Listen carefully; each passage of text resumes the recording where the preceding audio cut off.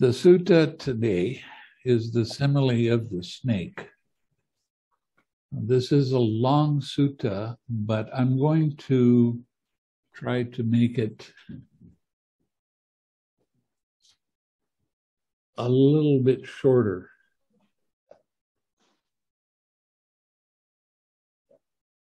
Okay. And see how it goes.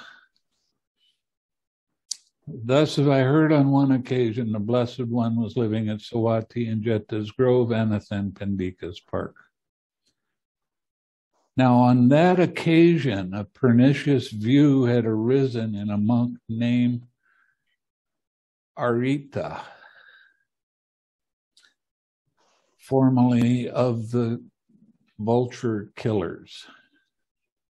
I don't know why they want to kill vultures, but I don't know that much about that country. As I understand the Dhamma taught by the Blessed One, those things called obstructions, hindrances, by the Blessed One are not able to obstruct one who engages in them. So that's just basically saying, don't pay attention to the 5 precepts at all.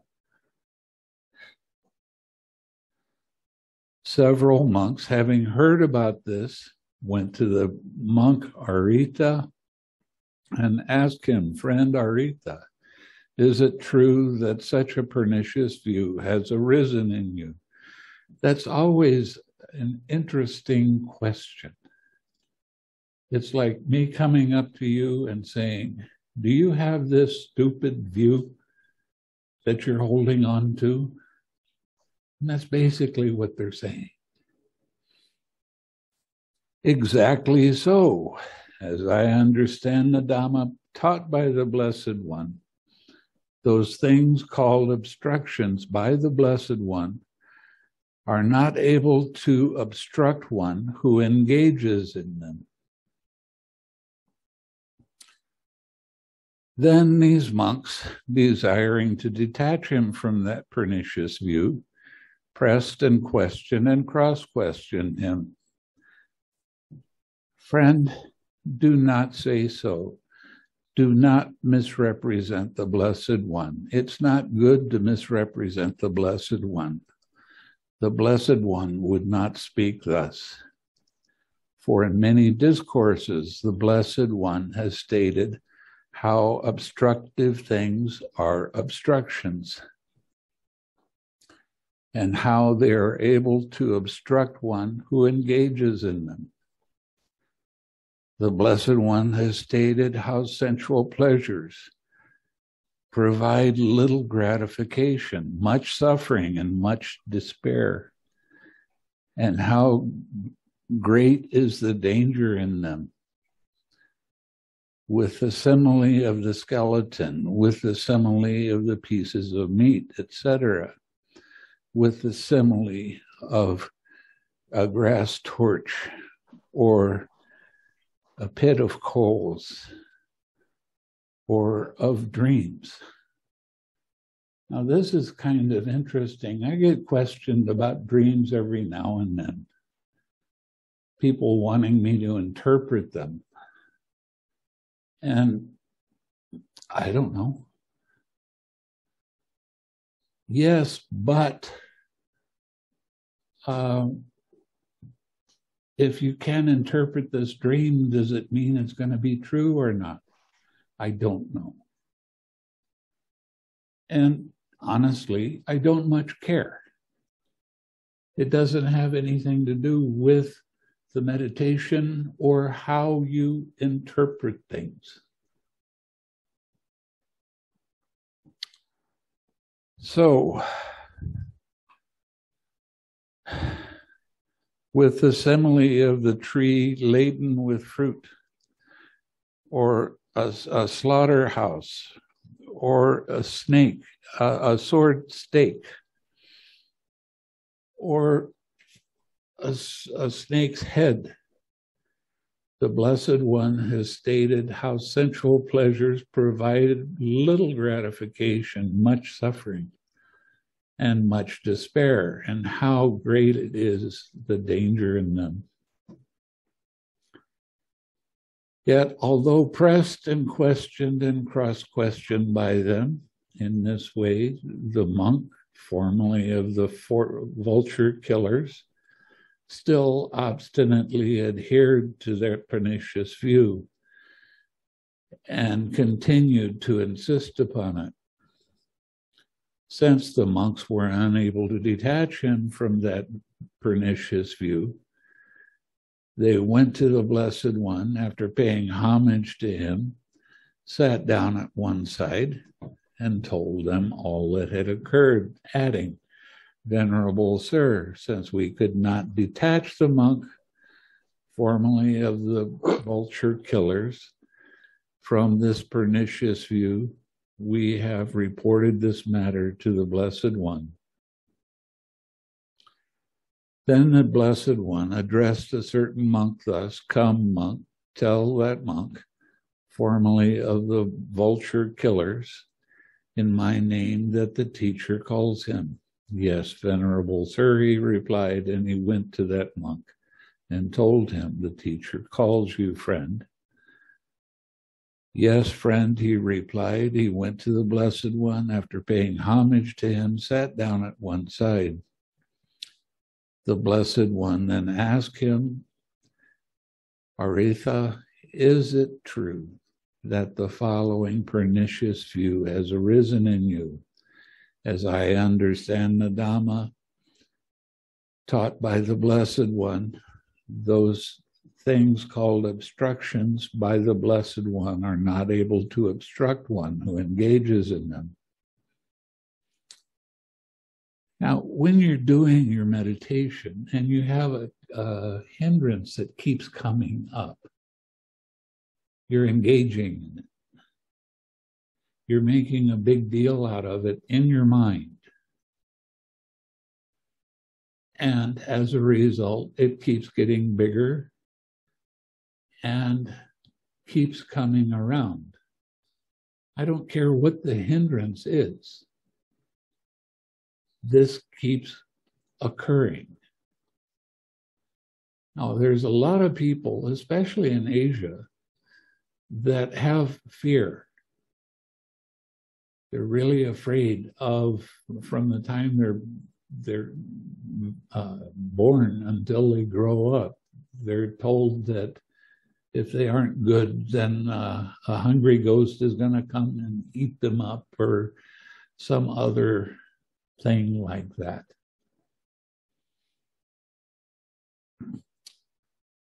So when I'm teaching in Asia, where I have a lot of Asian students, they ask questions about this sort of thing, and I tell them continually, the way you overcome fear is by laughing at how silly it is. And they say, well, they do it one time and it didn't work. Well, how strong is that attachment to it? You have to do that every time the fear comes up without making it into a big deal. And eventually, it might take a few days, it might take a few weeks, who knows? But eventually, it will fade away and not come back and trouble you anymore. So your fears and anxieties, we have a tendency to make a big deal out of it, and we cause our own suffering because of it. We make ourselves sad because we make it into a big deal, and we really try to control and make it go away. But that doesn't work. That's getting involved with it. That's making it a big deal. That's causing a lot of suffering that you're doing to yourself, and you don't take responsibility for it. One of the reasons that I was so drawn to Buddhism was because you can't blame anybody else for your problems. Your problems are your own. And what you do with them dictates what happens in the future. If you keep making a big deal out of them, then they're going to continue on. If you 6R them, even though it's going to come back, so what? But the 6Rs are not a stick to beat away these things. It's not a stick to make these things stop. The 6Rs are simply to let go of craving. And craving is the cause of these things arising. So you're getting rid of the cause without getting involved with the story about why you have this obstruction.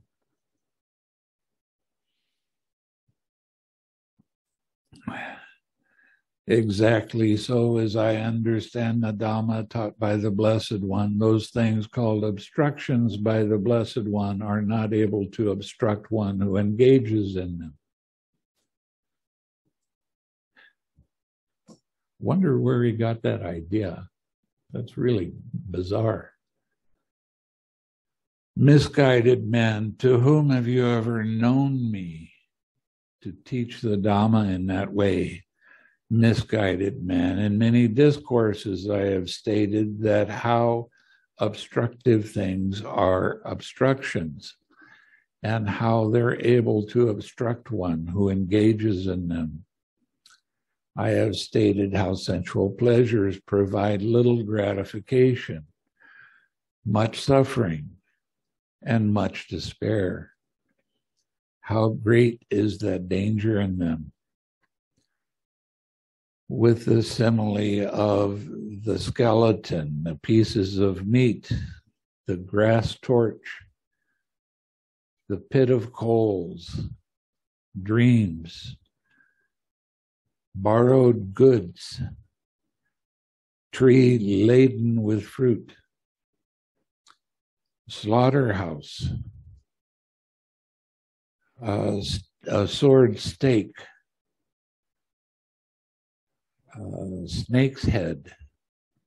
I have stated how sensual pleasures provide little gratification and much suffering and much despair, and how great is the danger in them. But you, misguided man, have misrepresented us by your wrong grasp and injured yourself and stored up much demerit. For this will lead to your harm and suffering for a long time. Then the Blessed One addressed the monks thus. This is an interesting thing that I get asked about sometimes. If somebody does something wrong and breaks one of the precepts, can you nullify the bad karma that can come from it? Quite often I tell people, if it's big, sometimes women come and tell me about they had an abortion and they're feeling very guilty for a very long time because they don't want to tell anybody about it. Or they've done something that in their mind it's a real big thing. Can they nullify the bad karma of doing that? And I tell them, yes, go out and buy an animal that's going to be killed and let it go free. And as you're letting it go free, you let go of the guilty feeling of having committed that offense or that obstruction.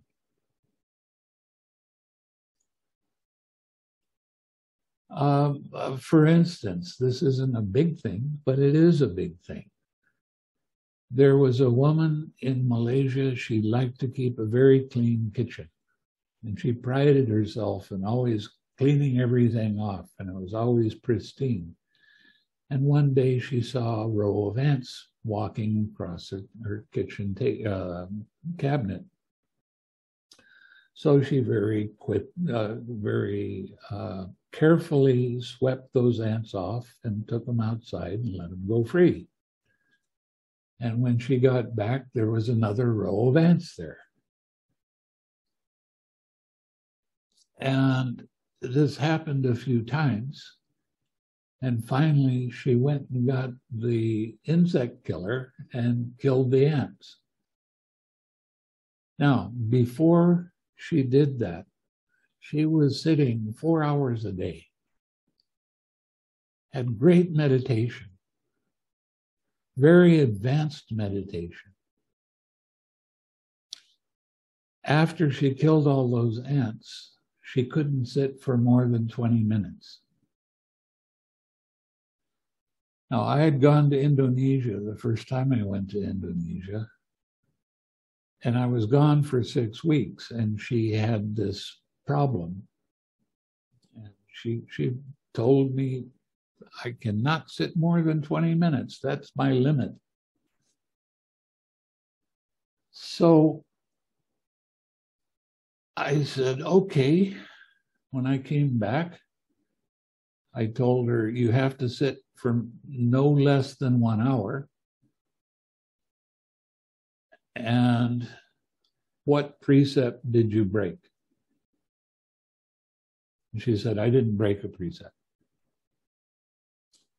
I said, fine, you have to sit at least 1 hour until you see what the problem is caused by.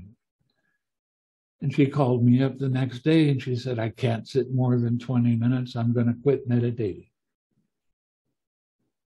And again, I said, what precept did you break? Then she told me the story about the ants. Fine. There's no judgment on my part. That's just something that she did.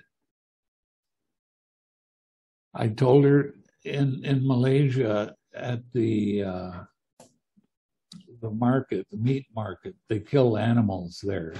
And they chop off the head of the chickens if you want a chicken, and take the feathers off and that sort of thing.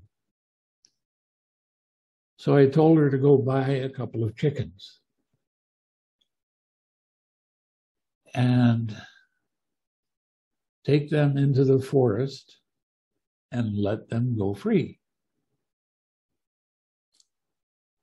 And she had a 5-year-old and a 3-year-old daughter that she had to go with them. And they kept on questioning her as she went into the forest to let them go free. Why are we doing this, Mom? It doesn't make sense. Why do you want to let these chickens go free? And they didn't understand. But she let them go, the chickens go free, and the chickens, they went off about 5 or 10 feet and turned around and looked her straight in the eye. And they were very happy. Now you have to understand what's going through the chicken's mind. It's in a tight space. There's a lot of other chickens, and the chicken sees every chicken that's pulled out, they die. So they have the fear of death. And they're full of anxiety. And then the butcher comes and he grabs one. Oh man, this is it. I'm gonna die. And the butcher ties the feet up and gives them to this lady. Now the chicken is still thinking, well, they're just taking me away and I'm going to die someplace else. And when they got to the forest and the lady cut the string that was holding the feet together and let them go free. Now they went from the fear of death, this being the worst day in their life, to the best day in their life, because they're going to keep living. So they really let go of a lot of anxiety and fear and dissatisfaction. And when they turned around and looked at her, the lady said she could feel the loving kindness coming to her from the chickens. Chickens aren't smart enough to radiate loving kindness. Oh, yeah, they are. They can do that. So the kids got so excited, and they said, Mom, let's go do that again. So for a period of time, every week, they would go and let a couple chickens go free. And they said, well, the chickens don't have anything to eat. Let's take some corn and give them some corn to eat. So they did that. But the first time when she let go of this being that was full of fear and anxiety and knew they were going to die, and let them go with letting go of the killing of the ants, that bad feeling that she had when she did that, it disappeared. And she felt exceptionally happy, a lot of joy coming up. So yes, you can do that sort of thing. And it doesn't matter. The bigger the animal is, the more relief there is. Sometimes I tell people, well, if we can find a whale and you can let it go free, that would be good. But it doesn't matter. So it's a real important thing to know that you can overcome any kind of hindrance, fear, anxiety, sadness. You can overcome these obstructions by giving life. That's one of the highest gifts you can give. There's only one higher gift, and that's giving Dhamma. So it's a real important thing for you to understand that the more you have hindrances bother you, there is a remedy. You can buy fish and let them go free. I know some people like to buy lobsters and let them go free. What is it? Oh. Strange sounds coming from the microphone here. But the thing is, when you let them go free, even when you let fish go free, they'll go out a little ways in the water, turn around, and they'll look you in the eye. It's the darndest thing I've ever seen. I didn't believe it till I started doing it myself. And every time, whatever animal I let go free, they came back and thanked me, basically. It's kind of fun. So, then the Blessed One addressed the monks thus. Monks, what do you think? Has this monk, Arita, formerly of the vulture killers, kindled even a spark of wisdom in this Dhamma and discipline? How could they, venerable sir? No, venerable sir. When this was said, the monk, formerly of the vulture killers, sat silent, dismayed, with shoulders drooping and head down, glum and without response. He had to give up an idea that he was holding very dear, and that was hard for him to do. Then, knowing this, the Blessed One told him, misguided man, you will be recognized by your own pernicious view. And we're still recognizing him 2,600 years later. So holding on to these kind of wrong views can be troublesome for you. I shall question the monks on this matter. Then the Blessed One addressed the monks thus: "Monks, do you understand the Dhamma taught by me? As this monk Aritha, formerly of the vulture killers, does when he misrepresents us by his wrong grasp and injures himself and stores up much demerit. Any self-respecting monk, that would be a joke, kind of. Why would I go along with that kind of view? No, Venerable Sir, for in many discourses the Blessed One has stated how obstructive things are obstructions, and how they are able to obstruct one who engages in them. The Blessed One has stated how sensual pleasures provide little gratification, much suffering, and much despair, and how great is the danger in them. With the simile of the skeleton, the snake's head, and how great is the danger in all of these different things.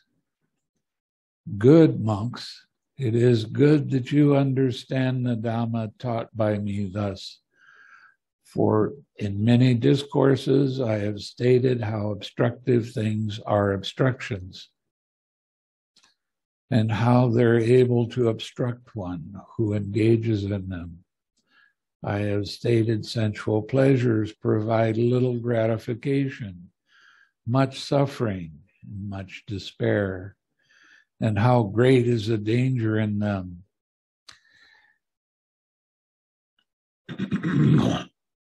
One of the things that you'll start noticing as you go deeper into your practice is that you will have disenchantment of material things. You still have to do things, but they don't cause excitement. One of the things that in Asia in particular is food. Well, if you eat this food first and this one next and this one next, it's really, really good that way. And what happens when you start going deeper in your meditation is you really start not to be excited by food. You have to eat food because you need energy to continue on. But it's nice to get your favorite food, but it's nothing to get excited about. It doesn't make your mouth water anymore thinking about food. And that happens with your daily activities too. You have a lot more equanimity. You don't get so excited with emotional upsets. And you let people alone that have the emotional upsets. And the best thing to do is to practice your generosity and radiate loving kindness to that person that's all excited, that's saying things that don't make sense, that's saying things that are hurtful to other people. So this is the true advantage of doing the meditation, and keep your meditation going all the time, using your 6 R's. Anytime your mind starts to get a little excited. And you'll get a lot more confidence in the Eightfold Path, because that's what doing the 6 R's leads to. So you get more of a feeling of how all of this stuff is interconnected. It's really a shame. I gave a talk yesterday, and I was telling them that it's really a shame that Buddhism is considered a religion, because it's not. It's mental development. It's how to live a wholesome life, how to live a happy life. and you watch things, let's say on the television or videos or movies, they're always exemplifying the suffering. Oh, this is really something. There's a lot of suffering going on there. It makes you feel good, right? Doesn't really. It just gets you excited. So the whole reason of keeping your precepts leads to disenchantment and balance. And people around you will start to have that same sort of thing happen with them because you're being the example. So,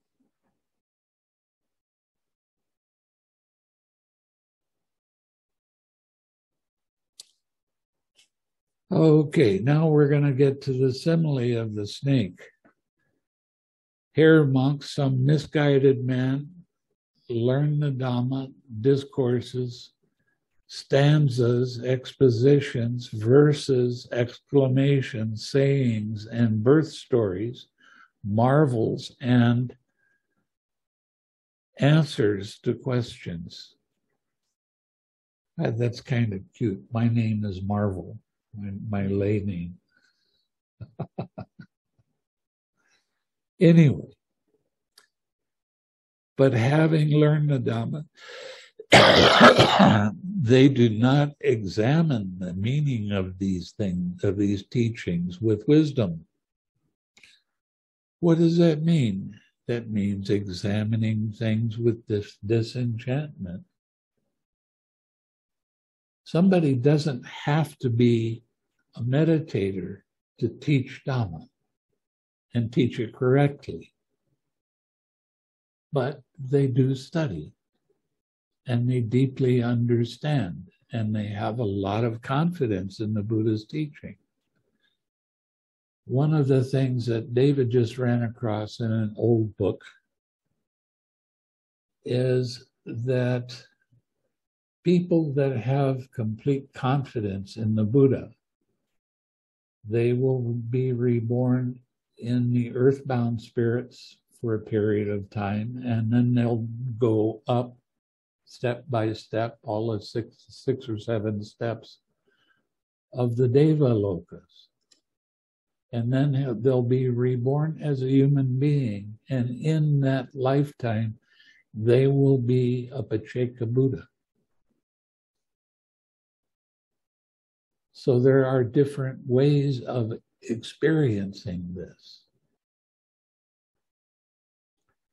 And there's no right and wrong.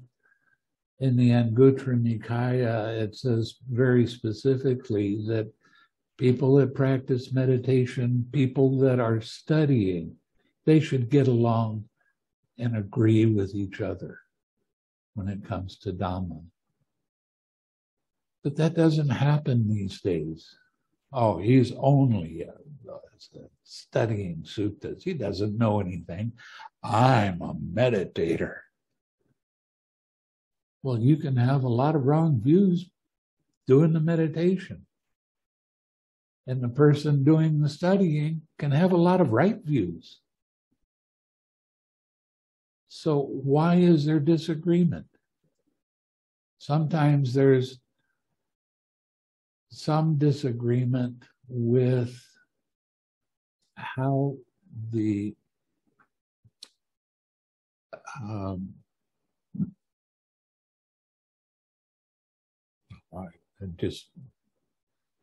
I can't think of it. It just slipped my mind.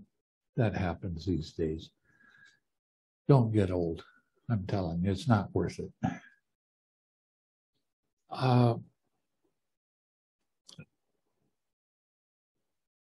The Eightfold Path.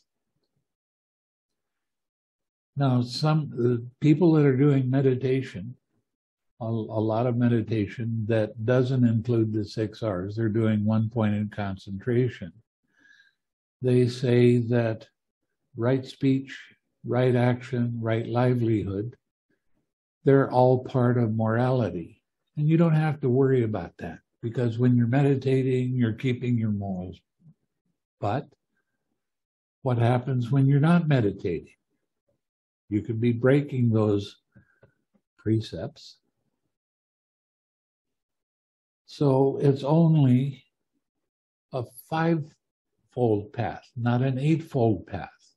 And that's a disagreement with some monks that think that you don't need to include right speech, right action, right livelihood.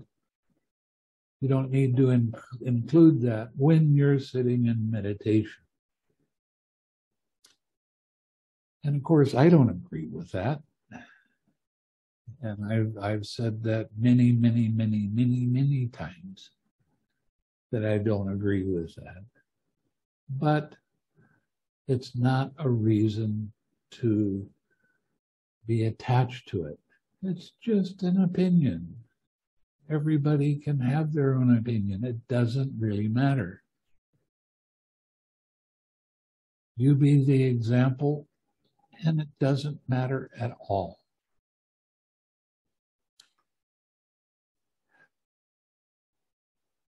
Okay. But having learned the Dhamma, some people, they do not examine the meaning of those teachings with wisdom.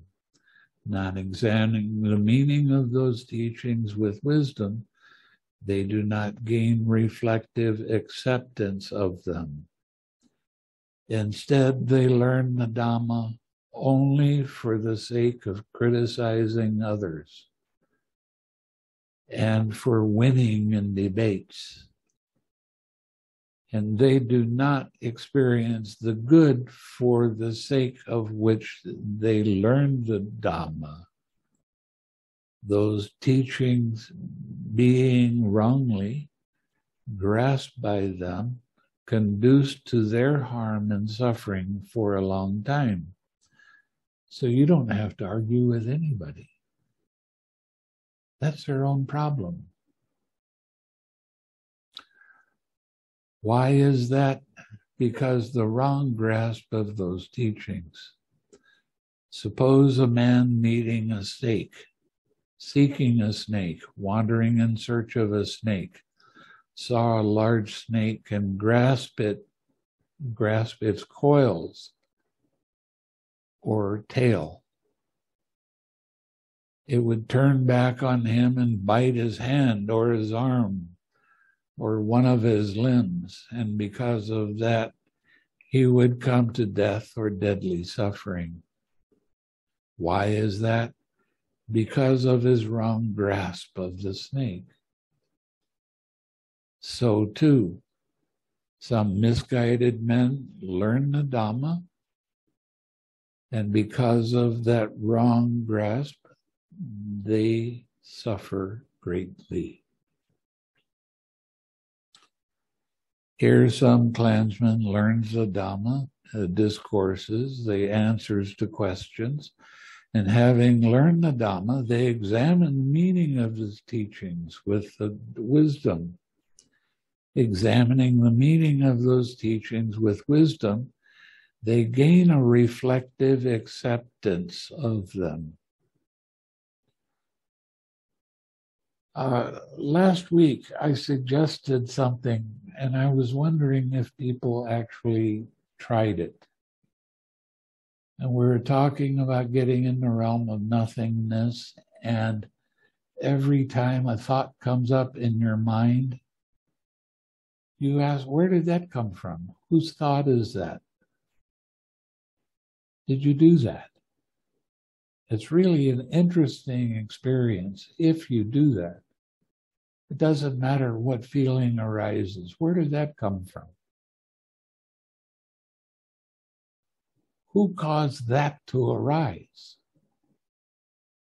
Well, it's from past experience and past breaking of precepts. So you're doing it to yourself because of your attachments. And I suggested that I did it for 6 months. I'm kind of fanatic with things. and I want to go to the end of it and see what happens. And I did it for 6 months. Now, I didn't do it every time. I had thoughts come up and I got caught by them. But finally, when I remembered to ask myself the question, why am I doing this to myself? Why am I looking for an answer to something when there's no real question? What am I doing?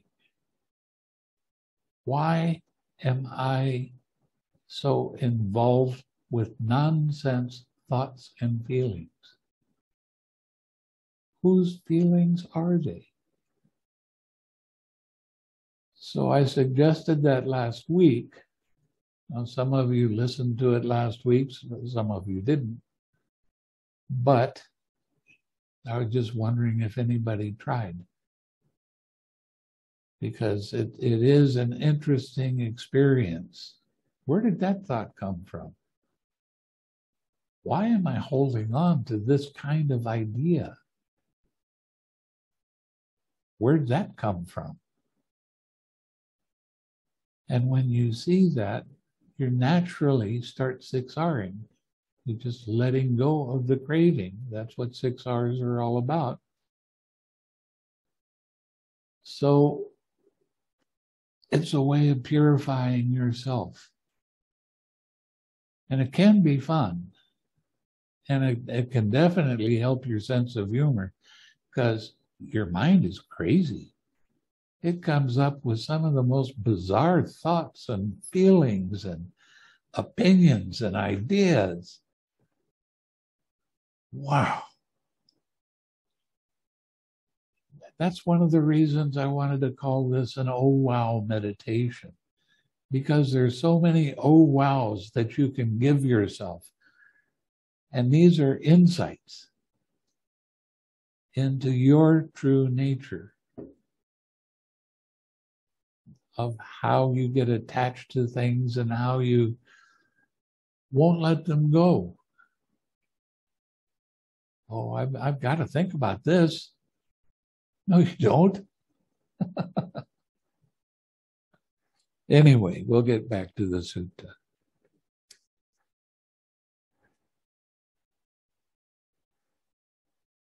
They do not learn the Dhamma for the sake of criticizing others or winning debates. They experience the good for the sake of which they learn the Dhamma. Those teachings, being rightly grasped by them, conduce to welfare, happiness, and for a long time. Why is that? Because right grasp of those teachings.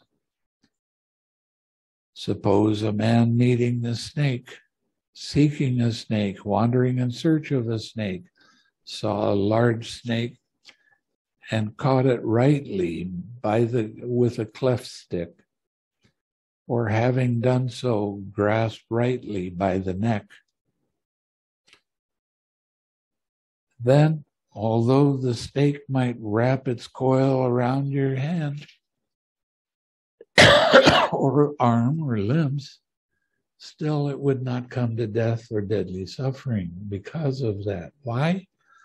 Because of his right grasp of the snake. This is why this is called the simile of the snake. Here some clansmen learn the Dhamma. Why? Because of the right grasp of those teachings. Therefore, monks, when you understand the meaning of my statements, remember this accordingly. And when you do not understand the meaning of the statements, then ask me about it, or those monks who are wise. But trust your intuition. That's something that people forget a lot. They forget about their intuition. Their regular nonsense thoughts coming through are very loud. Your intuition is quiet. Your intuition is always right. Always. But you have to learn how to interpret them correctly. Okay, we have a simile of the raft. I will show you how the Dhamma is similar to the raft, being for the purpose of crossing over, not for the purpose of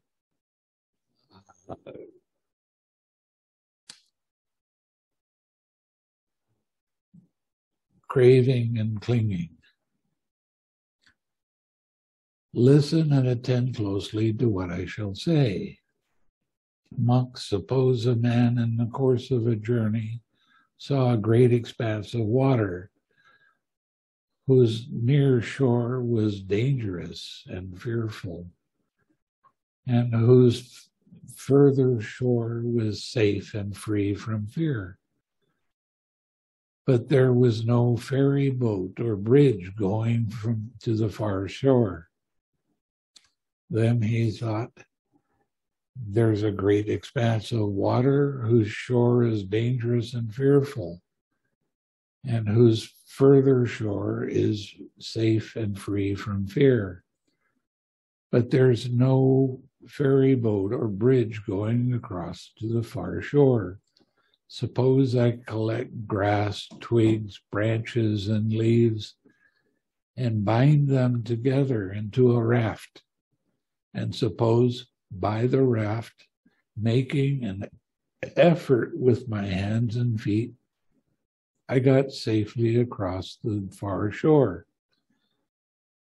Then the man collected grass, twigs, branches, and leaves, and bound them together into a raft. And supported by the raft, making an effort with his hands and feet, he got safely across the shore. That must have been a very small raft that he made.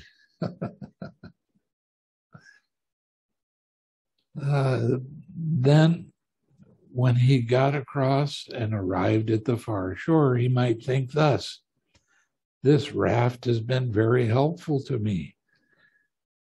Since supported by it and making an effort with my hands and feet, I got safely across the far shore. Suppose I were to hoist it in my hand and load it on my shoulder. Excuse me. And then go wherever I want. Now, monks, what do you think? By doing so, would that man be doing what should be done with the raft? No. You don't need to carry it around. That's carrying around an obstruction, isn't it? And that's causing more suffering, isn't it? By doing that, the man would be doing what he should have done with the raft. Here, monks, when a man got across and arrived at the far shore, he might think, this raft has been very helpful to me. Since supported by it, making an effort with my hands and feet, I got safely across the far shore. Suppose I were to haul it onto the dry land or set it adrift in the water, then go wherever I wanted. Now, monks, it is by doing so that a man would be doing what he should be done with the raft. I have shown you how the Dhamma is similar to the raft, being for the purpose of crossing over, not for the purpose of craving and clinging. When you know the Dhamma to be similar to a raft, you should abandon even good states. You naturally abandon good states when you get to the realm of equanimity. You don't hold on to these good states. You don't get over joyful. overexcited by good states. You can still experience them, and it's nice, but it's not anything to hold on to. Your mind will just say, that was nice. Oh, it disappeared. Okay, let's go on and do something else.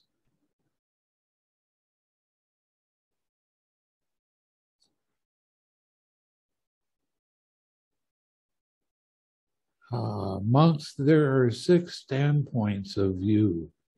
What are the 6? Here, monks, an untaught ordinary person who has no regard for noble ones. That's a person that has done the study, but they don't do the meditation. But they live an exemplary life. They live a life free from obstructions. They can be a very, very effective teacher. Or it can be a meditator. It can be a noble one, somebody that's successful with their practice.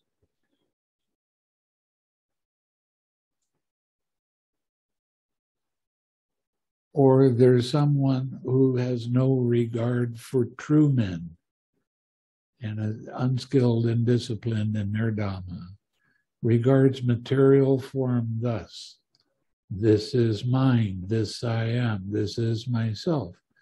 Now, that's what I was talking about just a minute ago when you start going, where'd that thought come? Whose thought is that? Why is that thought there? Why am I paying attention to it?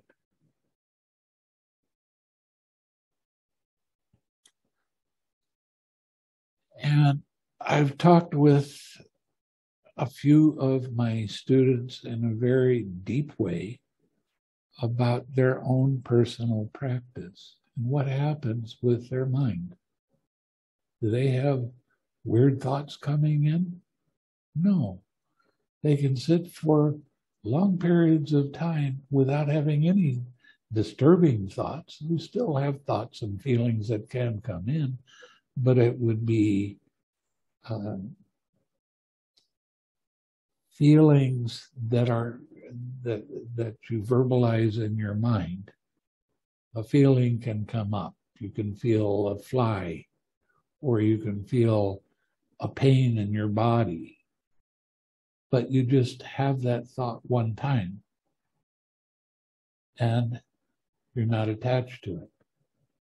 So you can sit for long periods of time with a clear mind that's very observant without having any obstructions in it.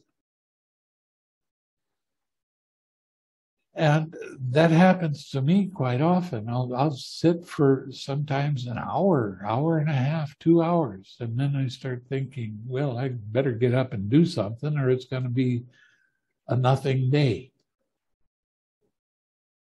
So that is the sign of a well-trained mind. A mind that doesn't get excited because some emotional stuff comes up. And the links of dependent origination depend on having some kind of obstruction causing it. It's all conditioned, right? Right? Yeah? But when you sit with a quiet mind and you don't move, I read a story about Aboriginals in Australia. They sometimes would sit for hours without moving. And then they would get up and make a basket or do whatever they had to do. But they did it without obstructing thoughts. That's to be admired.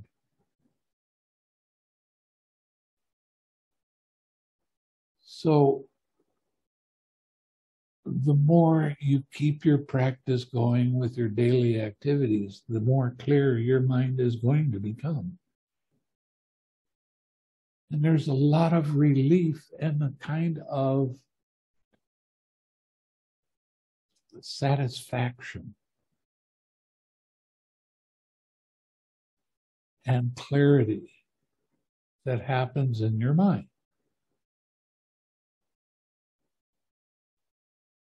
So that's part of the advantage of why you're doing this.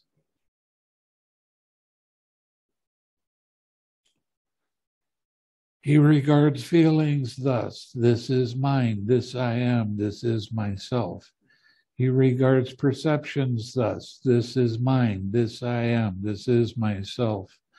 He regards formations thus: this is mine, this I am, this is myself. He regards what is seen, heard, sensed, cognized, encountered, sought, mentally pondered thus: this is mine, this I am, this is myself. And this standpoint of views, namely, this is myself, this is the world, after death I shall be permanent, everlasting, eternal, not subject to change. Do you know of anything that isn't subject to change? There is an answer for this. You can say no, but the only thing that's not subject to change is change itself. Tricky, huh? There's always change. It's always going to be there. I shall endure as long as eternity. Well, that's some people's view, and it's okay for them to have that view. It doesn't matter. That's only philosophy. But when you're talking about impermanence, everything is impermanent. Everything is subject to change. And it will continue to be like that. Monks, a well-taught noble disciple who has regard for the noble ones, is skilled and disciplined in their Dhamma, who has regard for true men and is skilled and disciplined in their Dhamma, regards material form thus: this is not mine, this I am not, this is not myself. I run across people that they don't want to use the word I or me or mine. And it's awkward talking. Well, I'm being impersonal when I do that. No, they're not. They're being attached as anybody else. But when you know and see that this is not me, it's not mine, it's not myself, you don't even think about it. You just see the impersonal nature of what it is. And there's real relief in that.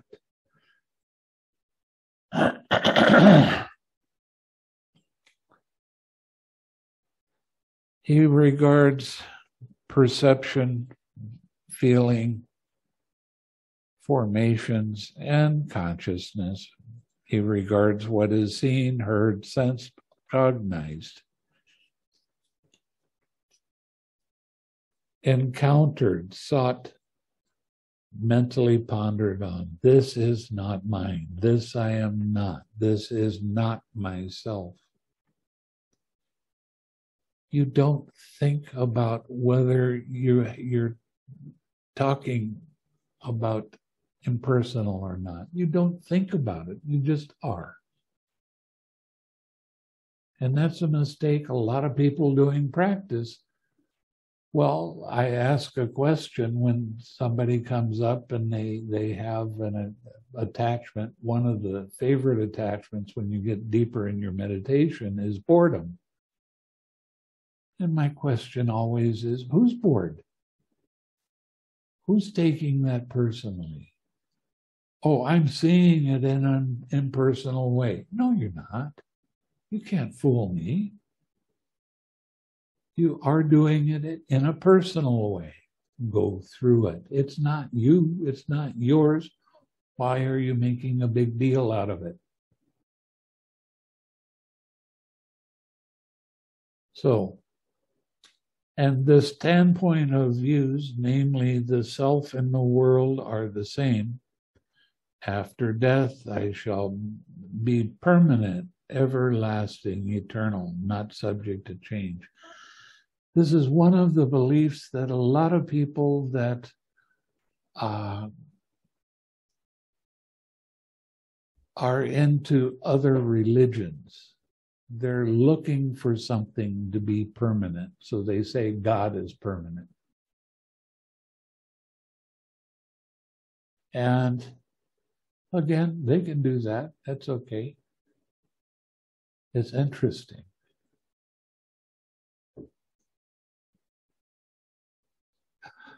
Okay, since he regards them thus, his mind is not agitated about what is non-existent. Why would you get agitated about things? This is having the equanimity and the disenchantment in your daily life.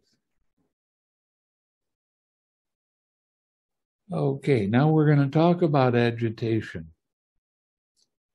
When this was said, a certain monk asked the Blessed One, Venerable Sir, can there be agitation about what is non-existent externally? There can be, monks. Here a monk, someone who thinks, alas, I had it. Alas, I have no longer. Alas, I have it. Alas, I do not get it.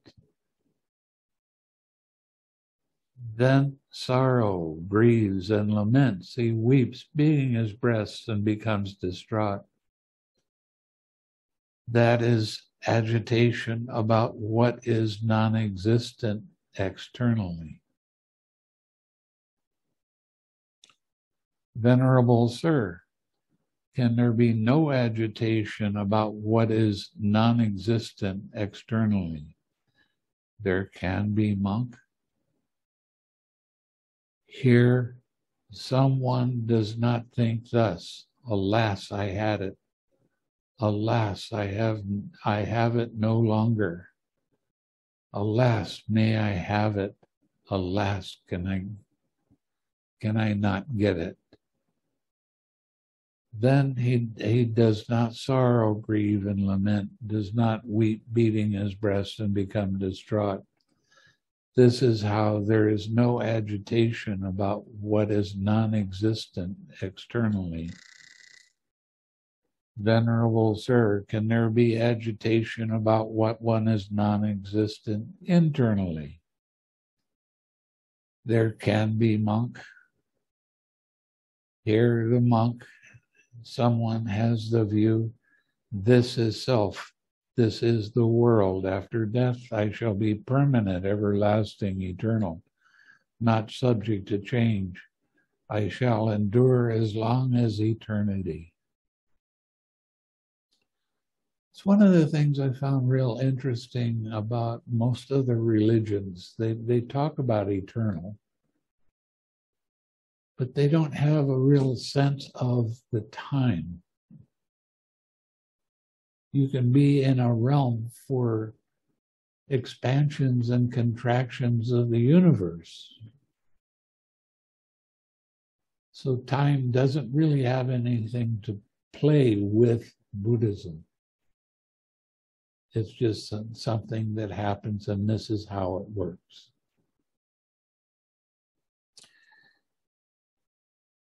He hears the Tathagata, or the disciple of the Tathagata, teaching the Dhamma for the elimination of all standpoints, decisions, obsessions, adherences, and underlying tendencies, for the stilling of all formations, for the relinquishing of all attachments, for the destruction of craving, for dispassion, for cessation, for nibbana.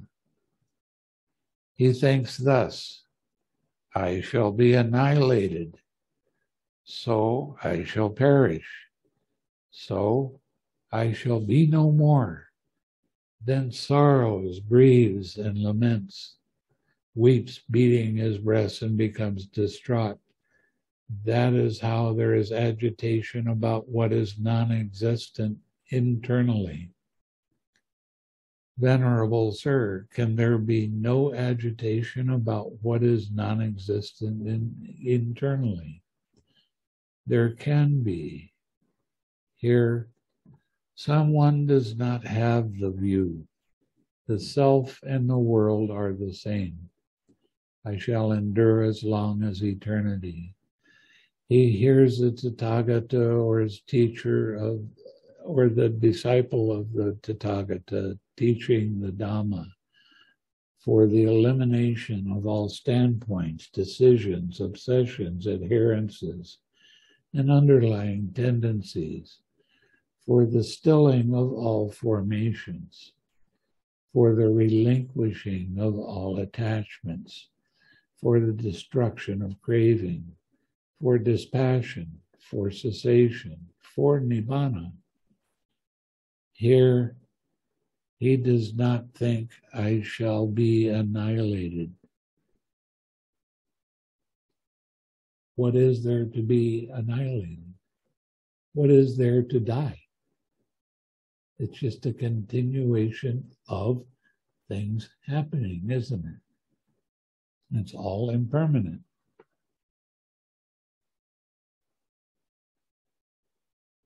So how could you be annihilated?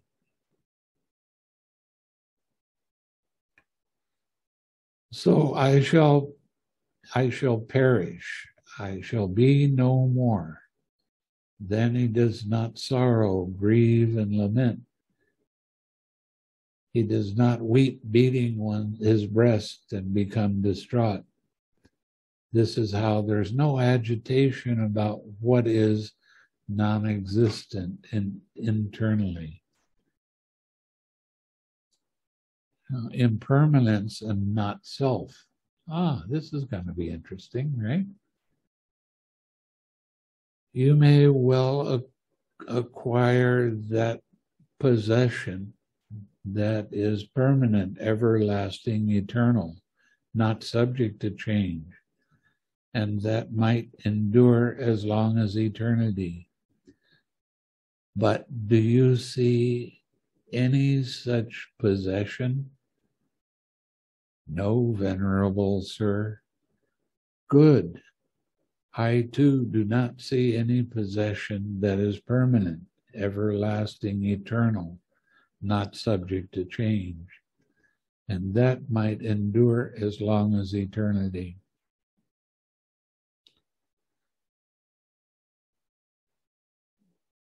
You may well crave and cling to the doctrine of self that would not arouse sorrow, lamentation, pain, grief, and despair, and one who craves and clings to it.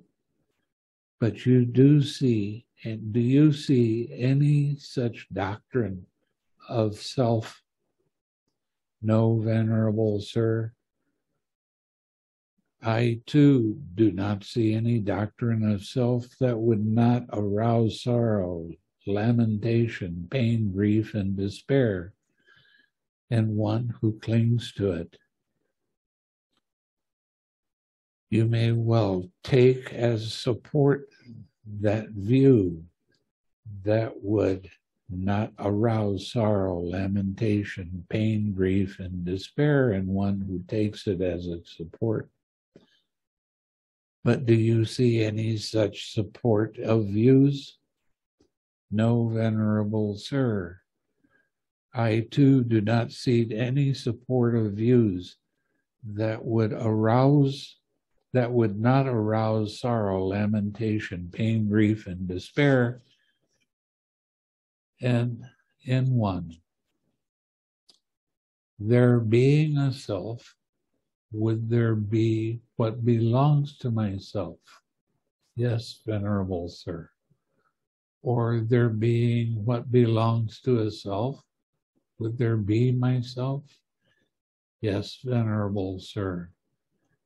Since a self and what belongs to a self are not apprehended as truly established, then the statement for views the self, the world as the same, or death, I shall be permanent, everlasting, eternal, not subject to change. I shall endure as long as eternity. Would it be an untruth and completely foolish teaching? What else could be, Venerable Sir? It would be an utter and completely foolish teaching. Well, that pretty much eliminates a lot of the religion, doesn't it?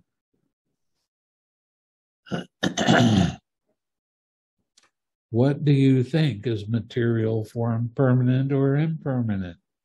Impermanent, Venerable Sir, is what is impermanent, suffering or happiness. Suffering, Venerable Sir, is what is impermanent, suffering, and subject to change, fit to be regarded thus. This is mine, this I am, this is myself. No, Venerable Sir. What do you think? Is feeling permanent or impermanent? And then it goes on to perception and formations and consciousness.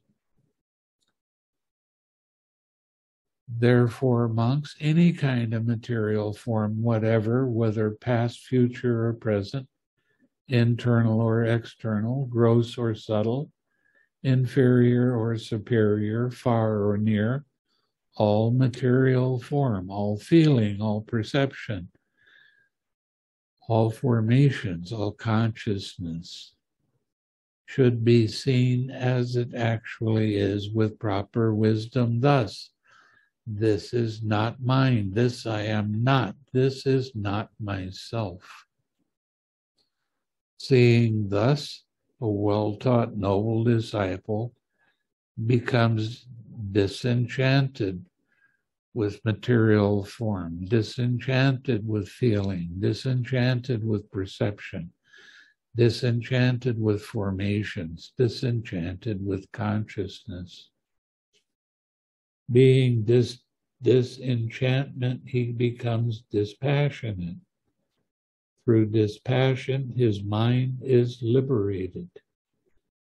When it is liberated, there comes the knowledge it is liberated.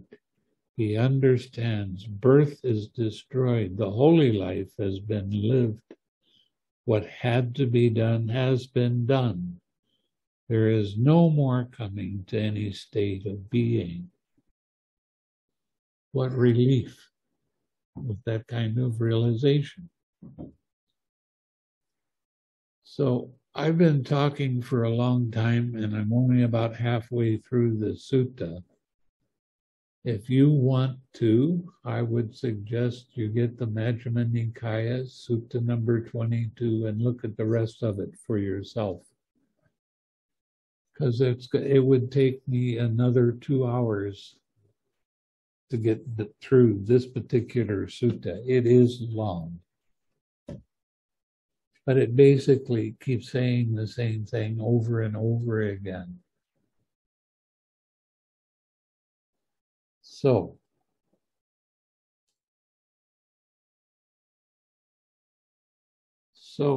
I guess I will share some merit.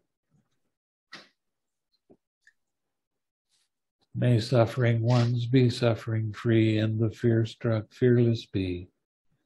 May the grieving shed all grief, and may all beings find relief. May all beings share this merit that we've thus acquired for the acquisition of all kinds of happiness. May beings inhabiting space and earth, devas and nagas of mighty power, share this merit of ours. May they long protect the Buddha's dispensation. Sadhu, sadhu, sadhu. Happy New Year.